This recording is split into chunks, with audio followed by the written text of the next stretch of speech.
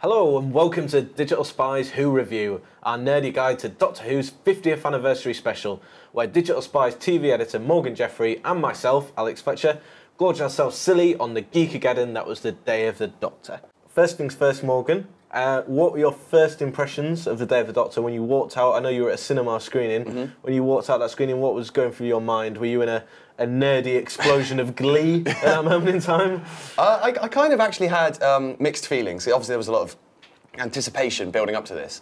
And I felt like the Day of the Doctor, superficially, it was kind of really entertaining. It was funny and it was emotional and it looked incredible, possibly the best Doctor Who has ever looked.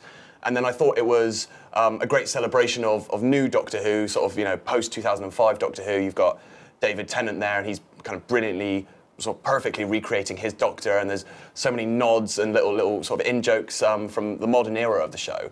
But then as a celebration of 50 years of Doctor Who, I don't know if it kind of quite lived up to expectations for me. It didn't feel like it was as rooted in everything from 1963 onwards as it could have been. And that little bit at the end where all the Doctors came together, that for me felt a little bit too brief. Would you agree with that? I agree. It was a little brief, and then it was immediately trumped also by Peter Capaldi's little cameo that comes in. I mean, yeah, there were plenty of little nods to the past. You had, the junkyard on Totter's Lane. There were references to, the three Doctors and everything. But because it was, the storyline was all centered around the Time War, and that's a very kind of, new Doctor Who idea. It felt like it was kind of summing up and celebrating the mythology of new Doctor Who, but it wasn't really rooted in the mythology of all of Doctor Who. Tom Baker at the end, that was a big surprise, although Tom Baker did obviously reveal the week before that he was going to be in it. Yeah. Classic Baker.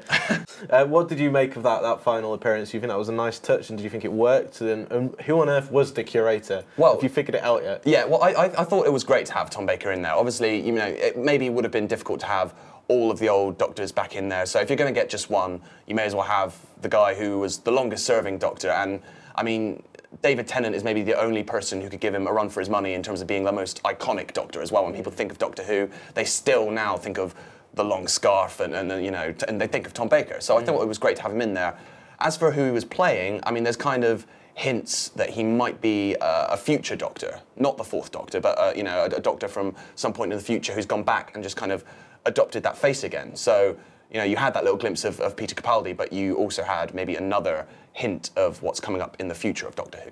The whole plan and what Stephen Moffat appeared to want to do with the 50th episode was set it up for the future, come up with a sort of big, overarching, story for the next 50 years of Doctor Who. How did this episode sort of change the mythology of Who exactly? Well, obviously, there was a couple of big things. There's the return of Gallifrey, which was believed to be destroyed and has now been kind of resurrected. And I think the idea is in the next series, it won't, and going on, it won't be the case that every week the Doctor is, on the hunt for Gallifrey and then just accidentally ends up on Mars or something. I think it's just, the idea that he has a dream that one day he will get back to Gallifrey. It's more just kind of a driving force. And obviously for the past 50 years, he's been almost on the run from Gallifrey and on the run from the Time Lords. And now he's searching for them. So it kind of, he's still in exile, but it's kind of flipped things on its head a little bit. And also, obviously, the other key thing is where does John Hurt fit in to the long list of That's number two, yeah. long list of Doctors now.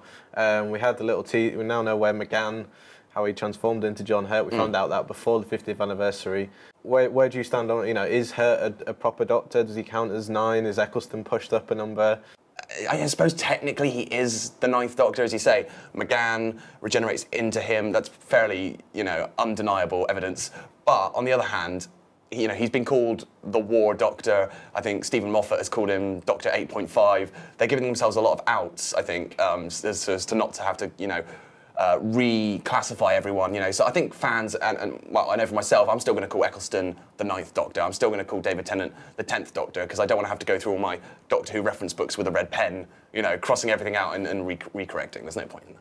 Did you have any quibbles with the episode? Any things you didn't like or didn't enjoy in particular? I was a bit disappointed that there was no Eccleston. I think a lot of people expected him, especially when John Hurt started to regenerate. Yeah. I think a lot of people were like, "Oh, that's nice. Chris Eccleston's not going to appear," and then it cut. Yeah. Just at a crucial moment. Were you disappointed by that? Well, there was like a little hint of Eccleston in that scene. If you kind of look closely, you can see they kind of like, I think they used CGI or something to kind of have, you know, his image there just as John Hurt was regenerating. But, you know, at the end of the day, it couldn't be helped. If Christopher Eccleston didn't want to be in it, he didn't want to be in it. But the only problem with that was, you know, John Hurt is a acting legend, and I think we both agree he was fantastic in the episode. But he felt like a bit of a stand-in for Christopher Eccleston for me. You know, he was the Time War Doctor. He was that battle-scarred, haunted Doctor, and that's very much the role that Christopher Eccleston played. You know, back in the show. And I feel like, you know, maybe an initial draft of The Day of the Doctor was written for Christopher Eccleston. They claim it wasn't, but it really did feel like John Hurt was a bit of a stand-in for Eccleston. A brilliant stand-in, but kind of a stand-in nonetheless. I've had a huge response to the episode on Digital Spy, 465 comments so far, all incredibly mixed, as you would expect from Digital Spy. Kaza B says that was the best Doctor Who episode ever. It's strong words. Perhaps getting us slightly carried away, but... Anniversary buzz. Someone called I Know Best said there was an overdose of smugness.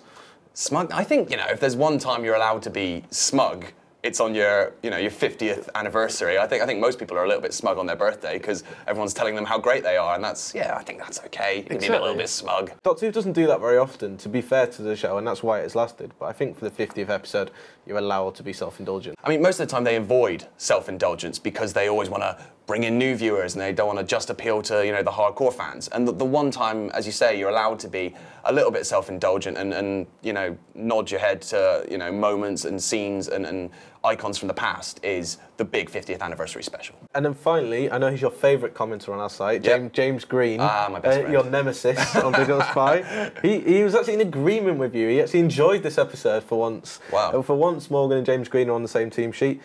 He said, I felt speechless. Everything I wanted from the 50th was here. It must have been, you know, a good episode of Doctor Who to please at least half of the fans, I think. You know, Doctor Who fans are notoriously critical, so if you've pleased over 50%, you've done well. You've done well, Stephen Moffat, well done.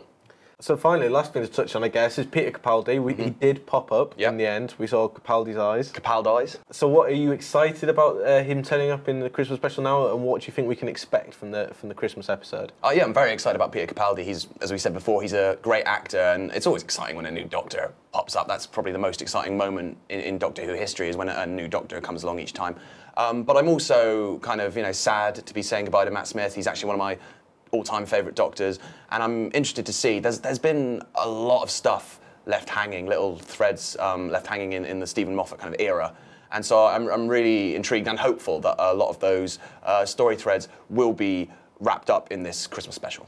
And it's also, it'll be nice because Christmas episodes can be a bit knock around, a bit silly. Yeah, definitely. I think, you know, my favourite Christmas special so far has been the Christmas Invasion, which was David Tennant's first episode, because you know, there was a new Doctor, there was regeneration trauma, it had some substance to it. Whereas, as you say, when there's nothing like that in there, the Christmas specials can get a bit throwaway, a bit silly, and it's just chasing robot snowmen around with the sonic screwdriver. Whereas this, you know, it's Matt Smith's final episode. There's a lot to wrap up, and it'll still have all those, you know, kind of Christmassy elements in there, but it'll also hopefully have some real substance and not just be, you know, a little bit of fluff. Well, that's obviously all we've got time for here on the Who Review, but please feel free to leave your thoughts, reviews, critiques and rants about the Day of the Doctor at the bottom of the page. But until next time, see you later.